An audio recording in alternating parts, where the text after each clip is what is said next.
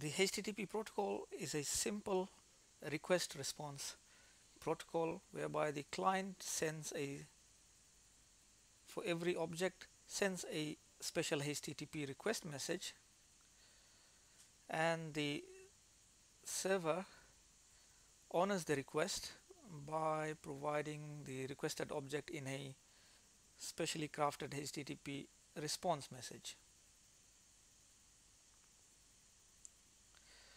Now the interaction between the client and server within HTTP is purely stateless. Essentially, the server does not maintain any information about the clients. If the client were to request for the same object the 100th time, the server will not complain, hey, I have already given this to you. So it's purely stateless, which makes things a bit limited. For instance, if you consider going to an online shopping website, and this is your shopping cart. If you are to put an item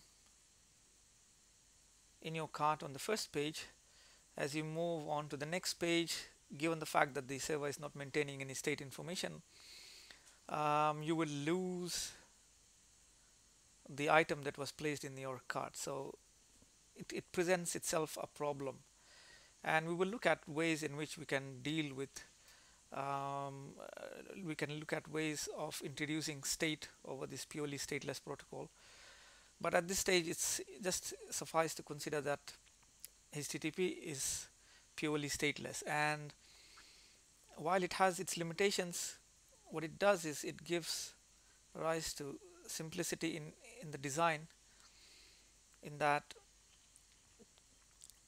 the server and client don't need to maintain a past history of the state, and if either were to crash or if the connection goes down, you can easily resume the session without any problems. If you have a stateful protocol, then it introduces a whole host of complexities that you have to deal with when you need to recover from such conditions. So statelessness leads to simplicity, which is again one of the reasons why HTTP protocol has stood the test of time.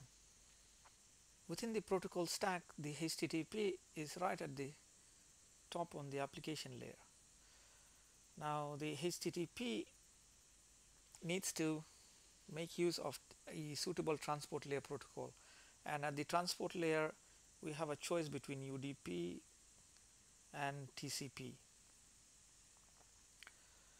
So the fundamental difference between the two is that TCP provides reliability in transporting of the web objects, whereas UDP offers no such guarantees. And essentially, if you were to use TCP to run over UDP, you will have very lousy experience in that if you send a request for a page, it's possible that the requests go missing, or even some of the objects, when they are being transported back from the server, they go missing, so the pages will not render properly. So the idea is HTTP as a protocol requires reliability, which is why they choose TCP connections. So what happens is the client needs to initiate a TCP connection, and generally this is done at port 80, but we can choose some other ports as well, port number. So the client sends a connection request to the server. This is the TCP connection request, and the server has to accept the connection request, and then a TCP connection is established. So once a TCP connection is in place, then and only then the client can send HTTP requests across to the server, to which the server is going to reply with the requested object. Now note, to get a single object, how much time time has gone into this process. So we can measure the amount of network traffic based on the number of round trip times that are required to service a request. So to get a single object, we spent one round trip time to establish a connection and another round trip time to request and receive the object. So in this case, this object took us 2 round trip times to be delivered to the client.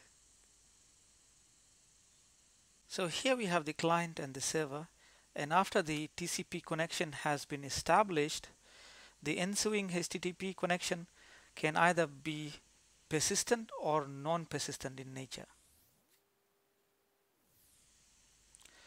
So the difference between persistent and non-persistent connection is the number of objects that can be requested and received within that connection. So here, straight after the TCP connection, in case of a non-persistent connection, let's say the client requests for an object, and straight after this server responds to this request, the connection is going to be closed. So basically, in a non-persistent connection, at most one object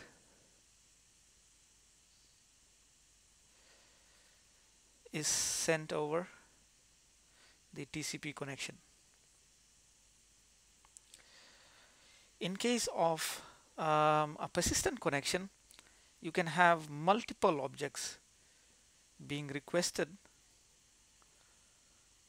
and received by the client. So in case of persistent connection, the connection just doesn't close there. You can request for a new object and receive that object, and so this continues. Let's look at the difference between persistent and non-persistent HTTP connections.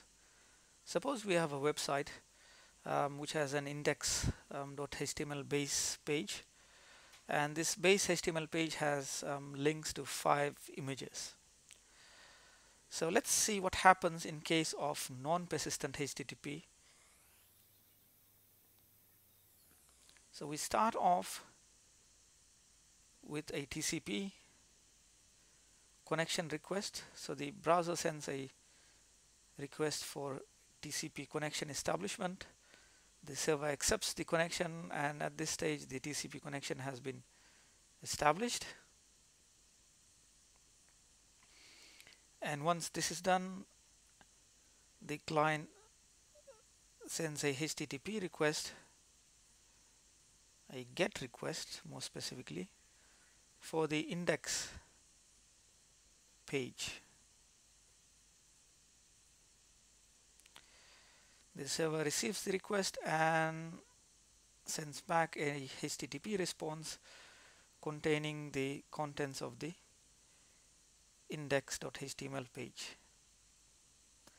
And at this point, the server closes the connection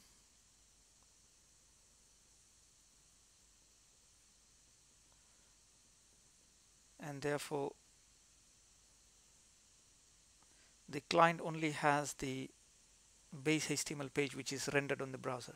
So while rendering, the browser will discover that there are 5 images that are hyperlinked and they need to be fetched. So what ends up happening is that for each of these linked objects, the browser will establish a different TCP connection, send a HTML request for each of the images, and receive those images. So essentially, in case of non-persistent HTTP, we will find that there's one round trip time to establish the TCP connection, and for each object we require one round trip time to fetch that object. So in this case, we have one base HTML page plus 5 linked objects. So therefore there are total of 6 objects including the base HTML page that needs to be fetched in order to render the page completely. So for these 6 objects we will spend 2 round trip times each, and therefore we will end up using 12 round trip times to completely render the um, to completely receive all the objects and render the page on the browser. Now in case of a persistent HTTP connection, the server does not close the connection and the connection is kept open, and therefore technically the client can request for multiple objects within the same HTTP connection. So here you can say get me image number 1, and the server is going to provide the requested image. So in case of persistent HTTP connection, we will require 1 round trip time to establish the connection, and for each object we will require an additional round trip time. So in this example we have the base HTML page plus 5 linked objects, so we have 6 objects, therefore we'll require 6 round trip times for each of these objects plus 1 for the TCP connection. So in this case it is 7 round trip time. So as you can see, the persistent connection, if you're requesting multiple objects from the same server, a persistent connection ends up being more efficient in terms of reducing the number of round trip times required to fetch the objects.